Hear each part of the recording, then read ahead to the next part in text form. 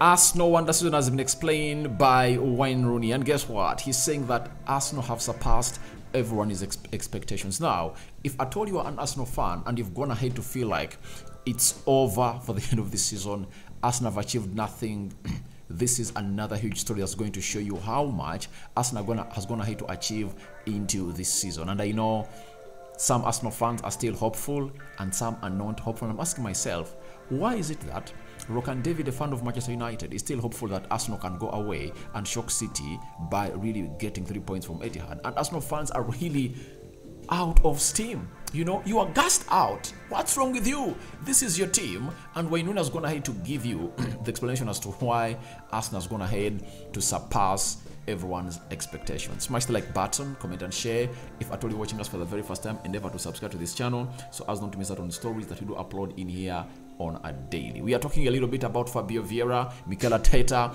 and your Obi who scored against you, that is Theo Walcott, that saw Arsenal go 2 goals down around the 25th minute of the game, and he made it 2-0 at Emirates. Smash the like button, comment and share. It's a Sunday.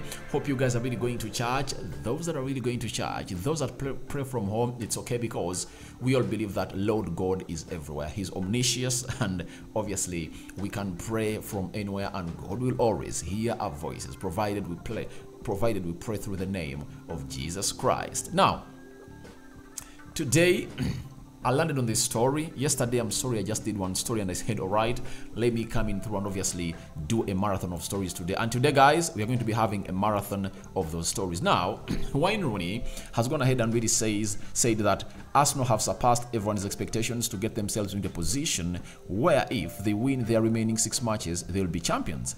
But drawing their past 3 games is a serious blow. Recently, I heard Gary Neville say that if at the start of the season you offered Arsenal the scenario of win 1 game at City and you'd be favorites to win the league, they would have taken it. But I think because of what has happened in the past few games, it won't feel like that. If they're not champions, they feel like they've thrown the title away. That's what Wayne was gonna hate to say. Now, let's dissect this whole tweet bit by bit. The first bit we are dissecting is Arsenal have surpassed everyone's expectations to get themselves into a position if they win their remaining 6 matches, they'll be champions. You know, that's what he's saying, that Arsenal have gone ahead to really perform beyond their expectations, and he's right. He's right. To me, all I said was that Arsenal was going to hit 90 points, and when we say, Rokani, Arsenal might crumble, they might not hit 90 points. We all know that they are left with 6 games. Those 6 games are equivalent to how many points? They're equivalent to 18 points. So they only need to win 15 to really equal the 90-point mark I really gave them. But I think I'm not far away from my prediction, because I gave it on the Kosi Arsenal podcast, and even the Arsenal fans, Kosi and Glenn from Kenya, never saw it coming. Therefore, my prediction of Arsenal to win the trophy was 2023-2024. That was my prediction, that in the season of 2023-2024, Arsenal might win the trophy. All 24-2025. But I was also surprised that Arsenal have gone ahead to put in such performances. Now, he's hitting about Arsenal surpassing everyone's expectations, and he's right. Do you have any doubt about what Wayne Rooney is saying? Because however much Arsenal had a very good starting 11, we knew that they needed a squad to win the league. But with their thin squad they've been having, they've managed to really tussle it out with Man City until the final bend of the season. Till the end of the season, that's when you're going to see who is the winner of this trophy. And with 6 games left, Arsenal is still pushing Man City hard. And it's really a David versus Goliath situation. That's it. Man City is a Goliath. Arsenal is a David, because Arsenal is not having the quality of players that Man City are really having. If at all you are going to do what we call a combined 11 on Monday or Tuesday, you are going to see this. You know, Ederson versus Ramsdale, Ben White versus Kyle Walker, Zinchenko versus Nathan Ake, you know, Ruben Diaz versus William Saliba, Akanji versus Gabriel Magalhaes, Rodri versus Thomas Partey, Odegaard versus Kevin De Bruyne, Riyad Mahrez versus Bukayo Saka, Gabriel Jesus versus Haaland, Martinelli versus Jack Grealish. I think when you look at those players of Man City, the experience they're having is really immense, but Arsenal have gone ahead to give them a game, and they are pushing hard to a level that the winner takes it all on Wednesday. If Arsenal beats Man City, trust me, City, the trophy will be done. I think that will be a very big wake-up call to Arsenal, knowing that God has given us a second chance to find ourselves in a position of really going past a team known as City. Arsenal knows it very well, and they'll do that. So to me, I think Wayne Rooney is right to say to it that Arsenal have surpassed expectations for everyone. Now, he said, but drawing their past 3 games is a serious blow. Obviously, that is no doubt. That is no doubt. The only draw I accepted for Arsenal was that of Liverpool, and I saw very many Arsenal fans not taking it. But I told you, if you take a point from Anfield, that is really great, because Man City that you're competing with dropped 3 points there, meaning that at least you've edged Man City in that galaxy. So all what Arsenal needed was not to lose to West Ham, not draw to West Ham, and not draw with Southampton. If Arsenal collected maximum points from the previous 2 games, all would have been rosy. Arsenal would have gone to Etihad knowing that they're really having 79 points, Man City at 70 points. They would have been 9 points clear ahead of Man City. That is Arsenal for you. So to me, I think for that, Wayne Rooney was right. Then he said recently, I had Gary Neville say that if at the end of the season you offered Arsenal the scenario of win the game of City and you'll be favorites to win the league, they will take it. But I think because of what happened in the past games, it won't feel like that. If they are not champions, they'll feel like they've thrown the trophy away. And he's right. If Arsenal don't lift this trophy, they would have really thrown it away by themselves. It would have gone ahead to slip out of their hands because of the dynamics that really happened in the final bend of the season. After losing to City, Arsenal went ahead to stretch to 7 straight wins. That's it. After stretching to 7 straight wins, guess what is happening at Arsenal right now? Their last 3 games, they've gone ahead to draw them, meaning that in the last 10 games, Arsenal haven't lost any game. But it doesn't add up. It doesn't add up to where you want it to be if at all you've not gone ahead to collect 6 points from the games of West Ham and Southampton. That is where Arsenal gets out of the equation. And even Gabriel Jesus, after the game of Southampton, came out and said, now Arsenal have to go all out and get a result that is really a W at Etihad. If it's not a W for Arsenal, it's done and dusted, I think. Man City will put in another gear, and I think that gear will see Man City really winning most of its games that is remaining to see if they really win the league. So guys, when we look at how things are really happening, I think the trophy is not yet done. To me, I'm giving out the trophy on Wednesday. If Arsenal win against Man City, they win the trophy. If Man City win against Arsenal, they really take the trophy. But if at all it's a draw, it won't be a done business, because if at all Man City win their 2 games they have in hand, they'll be just 1 point ahead of Arsenal, and obviously you cannot cross the bridge before you reach it. That's it. So it comes to my understanding that the trophy is not yet done.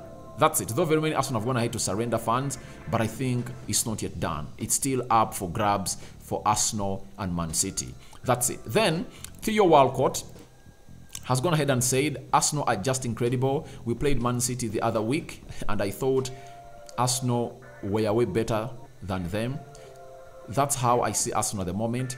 We can take a lot of positives from this game because Arsenal are the best team in the league at the moment. Now, him talking about Arsenal being incredible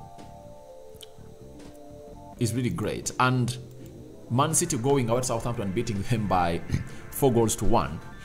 Well, I think it was 3 goals to 1. It doesn't demean how good Arsenal has been this season. Because one will say, Man City beat Southampton away by 3 goals to 1. Arsenal drew 3-3 with Southampton at Emirates. I think the difference is simple. Man City never gave away careless goals, and Arsenal went ahead to give away 3 careless goals. That's the only difference, And that all goes back to Arsenal not having backup players to come in through and do the job for the club of Arsenal. into the remaining part of the season.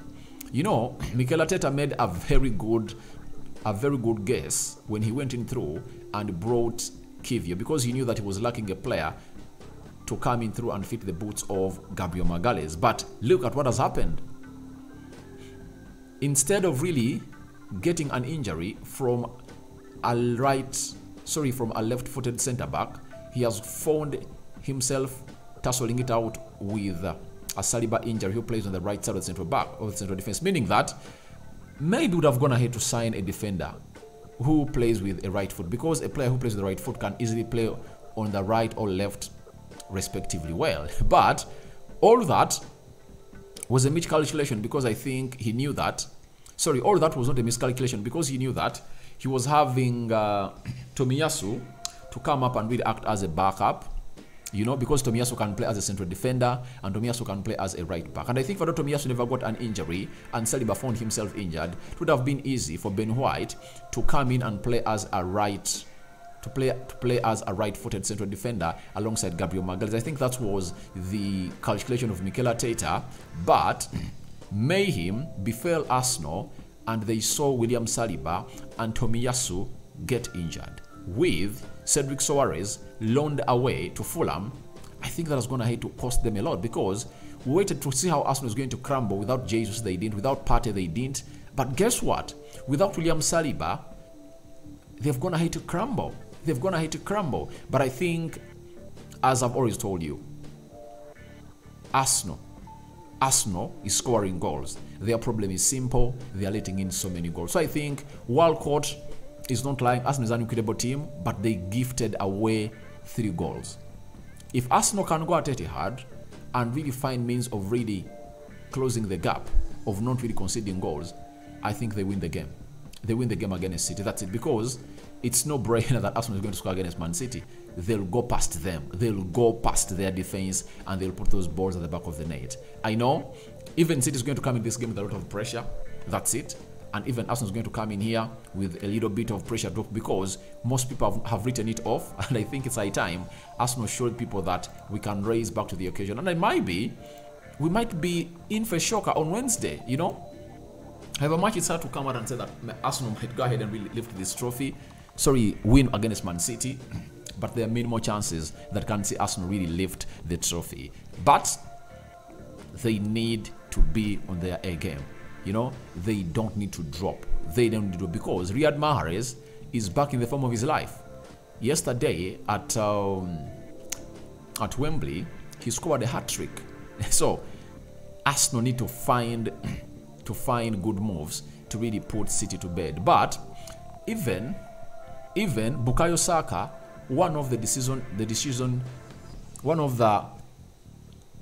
best players of Arsenal this season, had been off for 3 games consecutively. But this time around against Southampton, he put up an assist and really scored 1 goal. So that means as Riyad Mahrez is firing in up, even Bukayo Saka is getting himself in the best form of his life to prepare for the biggest game of the season that Pep Guardiola is going to have to refer to as a finale. Then Fabio Vieira really had a very bad game against Southampton, but Mikel Arteta has gone ahead and really defended him. He has said it was a difficult match for a lot of players. But for Fabio, he hasn't played enough minutes. He had good periods, but the way the game starts as well, instead of going 1-2-0 up and everything goes in your favor, it starts to go in a much more difficult way. That doesn't help. So to me, I think, but who is responsible for not giving him enough minutes? It's Mikel Arteta, and this is one of the things that I think I agree with most Arsenal fans of how Mikel Arteta picks his team. In the game of Liverpool, if I was Mikel Arteta, I would have gone with the double pivot of Thomas Partey and Jorginho. Then Odegaard to play ahead of them, and I get Granit Xhaka on the bench. Even the game of Man City, I wouldn't go Granit Xhaka, Thomas Partey, Odegaard. I would go Jorginho, Thomas Partey, and Odegaard. You know, to be having a two blocking midfield. That's it. That will help Arsenal surpass lots of attacks of Man City. And obviously, with the Jorginho's passing range and Thomas Partey's energy driving forward, I think those two can orchestrate out something. One can play as a number 6 and one can play as a number 8, you know?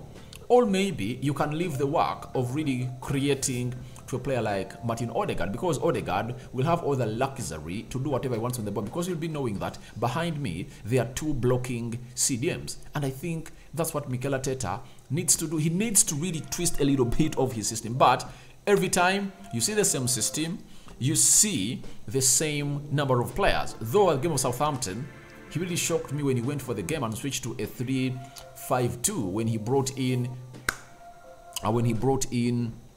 Nketiah, Trossard, you know, and Reece Nelson. He went for the game, you know, and I think he would have gone ahead to do that at West Ham because he knew that he needed those 3 points. So guys, thank you very much for watching in through Rokani. David remains my name. I sign out for now. See you later. Your reaction to Arsenal surpassing expectations of many are welcome in the comment section below. What are your thoughts about Walcott on Arsenal? And lastly, Mikel Arteta defending Fabio Vieira. All your thoughts will be welcome in the comment section below. I sign out for now. I cover you all in the precious blood of Jesus Christ. Don't forget to subscribe to this channel so as not to miss out on stories that we do upload in here on a daily. Me out, my mate.